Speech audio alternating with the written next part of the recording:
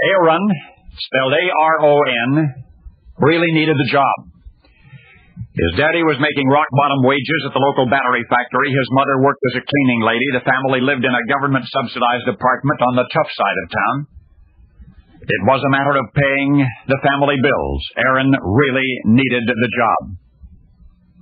And once he got it, then he kept it.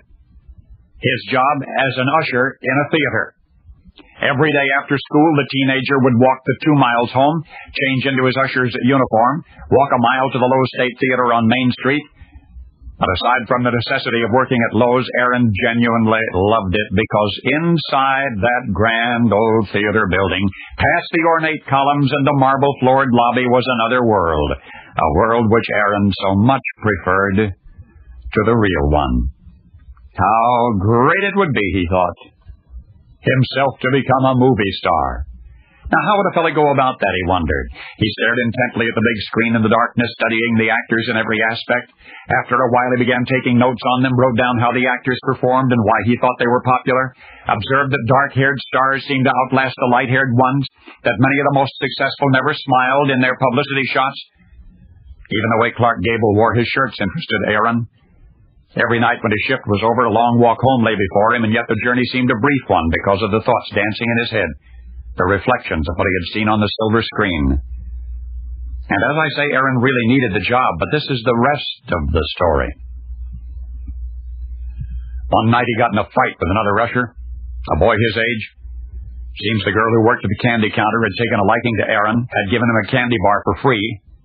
The other usher was going to tell the manager. Anyway, the manager, a straight-laced fellow named Arthur Groom, saw the two boys hurling fists at each other, and he fired them both on the spot. They tried to explain, but Mr. Groom just walked away. Aurandt was unemployed. Now remember this, Aurandt had been fired by Mr. Groom. He tried other jobs after that, but never got the hang of them. Until the career which he stayed with for the rest of his life. And because of that career, his family would never go hungry again. For only 3 years later, and this staggers the imagination, only 3 years, 3 short years after that same manager and that same theater gave Memphis, Tennessee, its premiere of a motion picture, a movie starring the usher Mr. Groom had fired. Just 3 years. The young man's parents attended the grand opening. The young man himself was back in Hollywood, already making a second motion picture. And there would be a great many more. There's no way to know.